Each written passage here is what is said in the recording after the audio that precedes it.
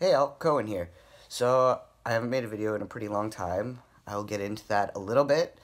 But otherwise, I probably won't do a video about that until the new year, about everything and why I kind of stopped being as active on social media.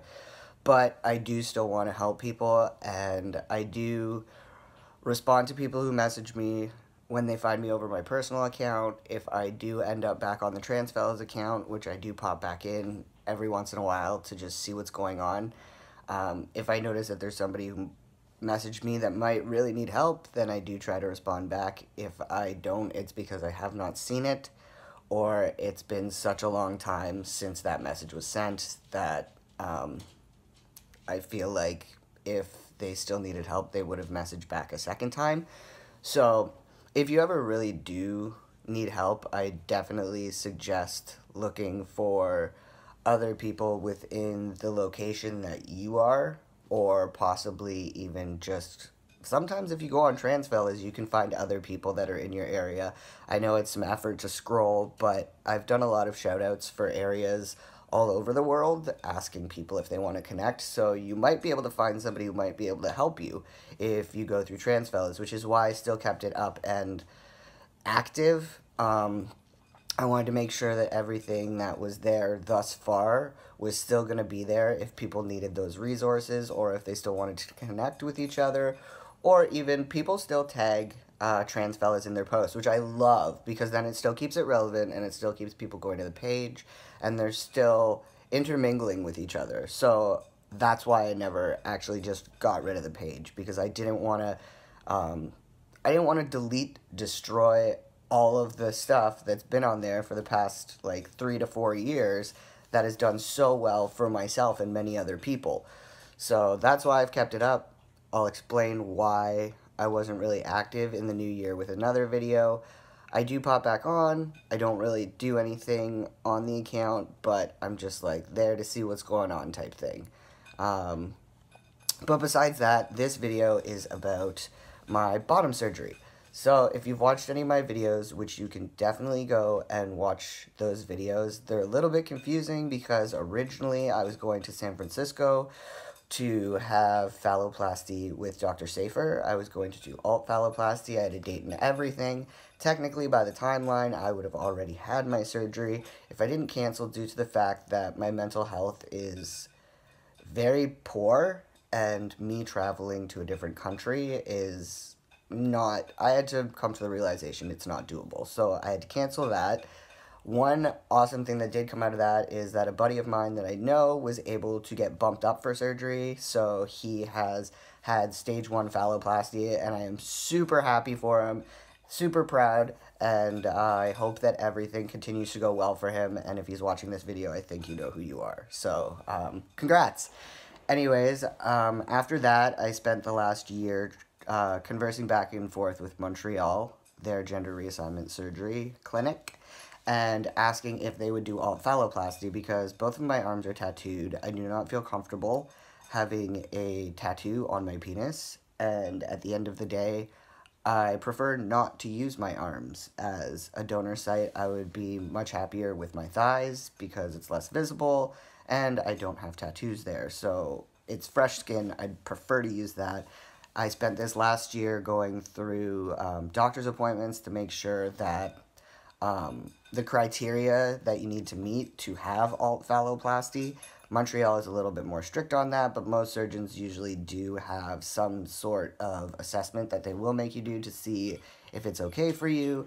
And that's all I'm going to say on that because I don't know what other surgeons do, especially if you're a larger person, because there's many different forms of phalloplasty that you can get, but it all depends on what the donor site is, and then each one of those has their own assessment for if you're a good candidate.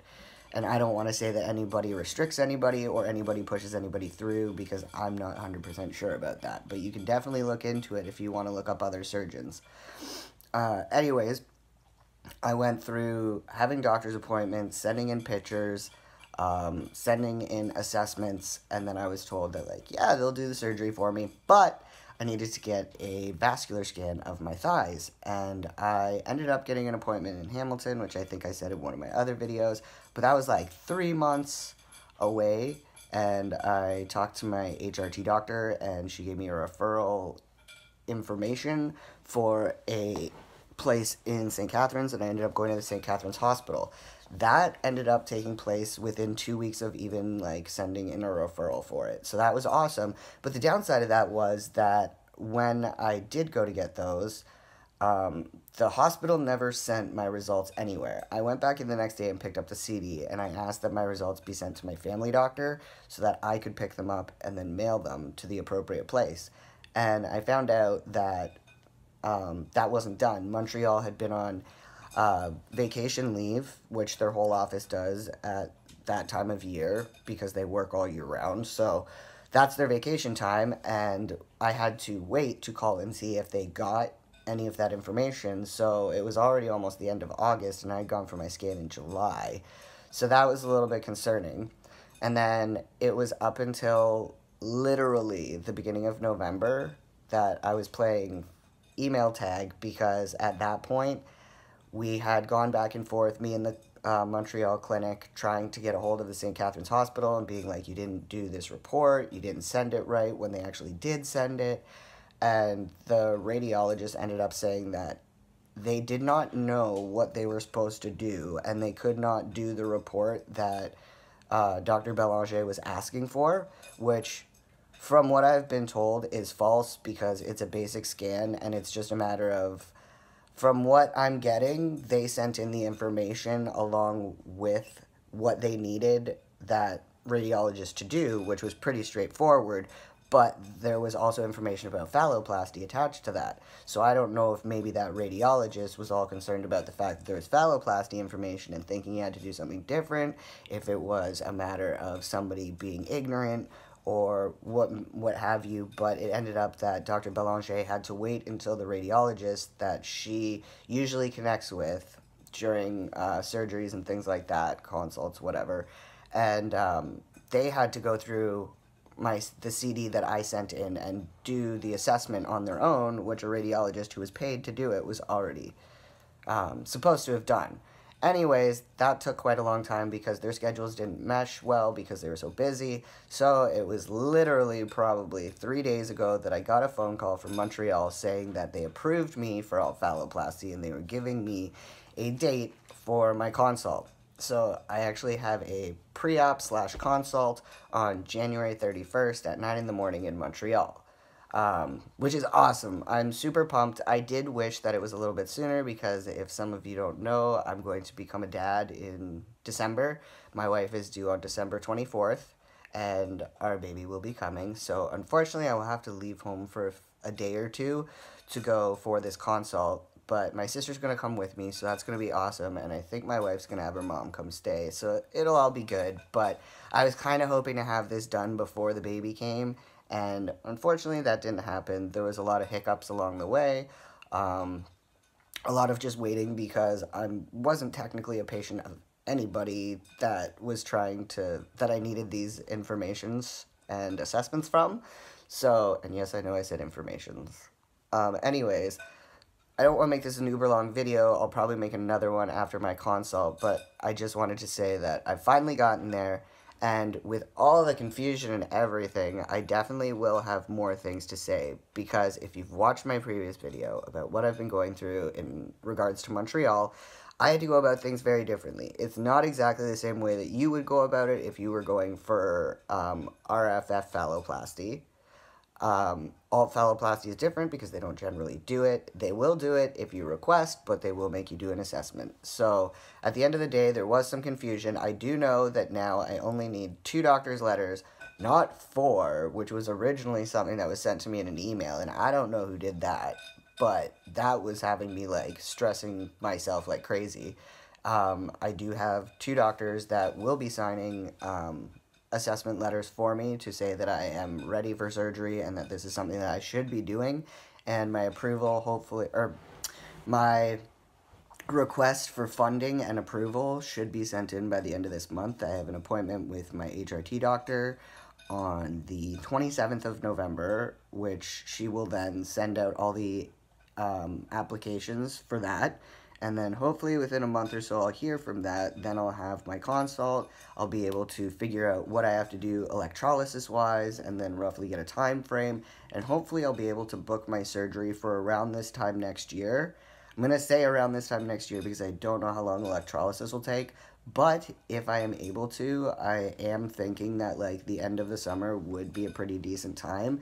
And also my baby will still be small enough that they aren't running around like a little tiny crazy person that I have to chase while post-op. So it would be more beneficial if I could get the first stage of this surgery done before I have to chase a child or worry about the fact that a child may jump on me. So that would be great, and that's what I'm hoping for. I will keep everybody posted. Like I said, I'm not as active on Trans Fellas, but when it comes to certain things, I do want to keep people posted.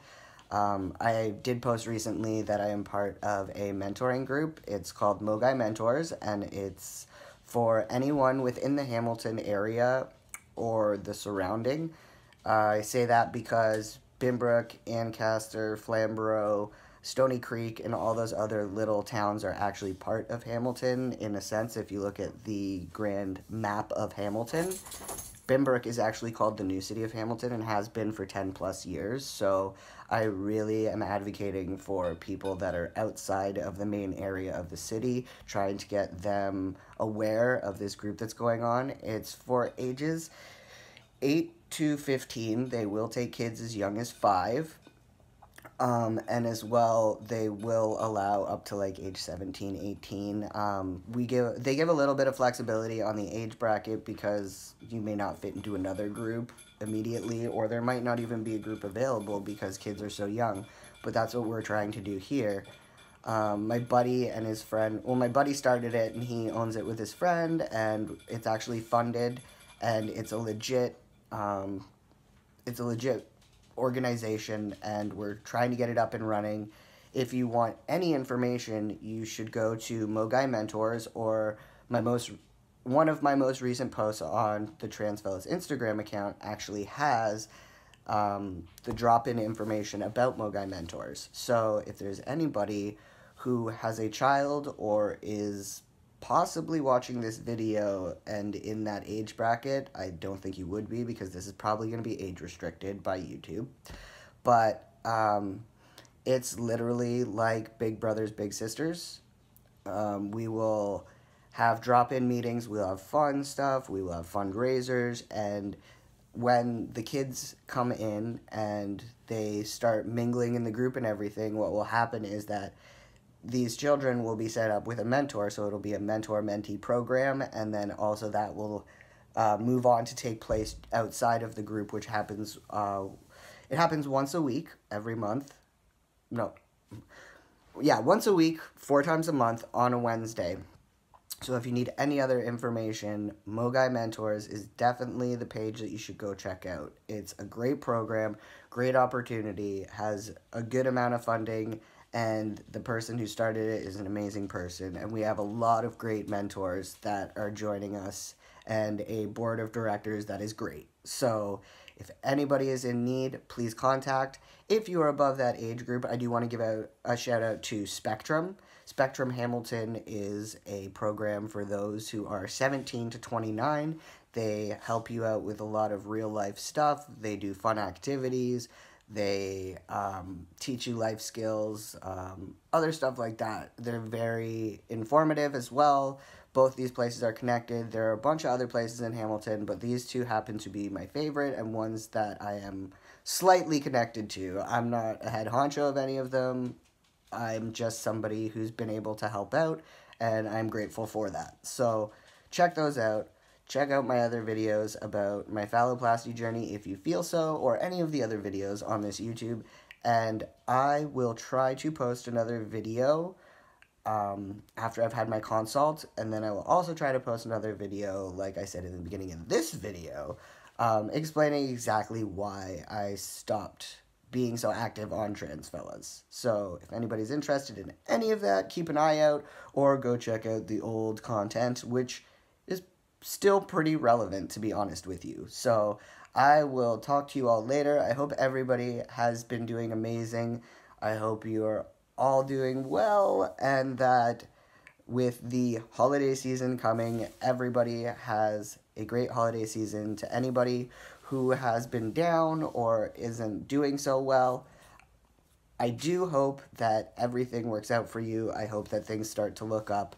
And if you do need to talk, I do respond to comments on here, which you would get a response to quicker than if you were to post on Trans Fellas. So that is one way that you can get a hold of me, is if you message me on here.